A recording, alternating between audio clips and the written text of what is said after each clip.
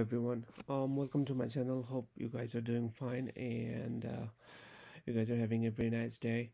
Today I'm going to show you guys how to force quit application in MacBook. Sometime we get stuck with application there.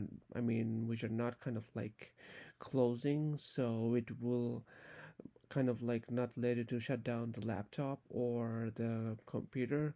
So there is a way you can kind of like easily force quit it. It's in Windows it's called the task manager, but it's different in the Mac. And you have to kind of like really need to know how to close it, because this thing might not work. Like if you kind of like try to close in here using quit, it will not work sometime. So what you're gonna do in that case, I'm gonna show you guys how to do it. For example, now I'm gonna kind of like minimize this Chrome, and then I'm gonna show you how to quit it. So for MacBook, I'm using a MacBook Air right now, so hopefully it's kind of like pretty much same for every computer now, because MacBook is kind of like updated in their system.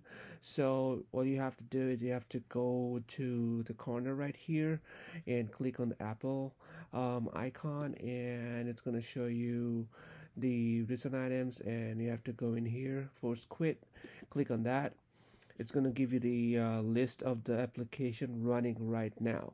So as you can see, I have like 1, 2, 3, 4, 5, 6 application running, and I told you guys that I'm going to try to close Google Chrome as a demonstration purpose. So I'm gonna, it's already selected, and then force quit and click again.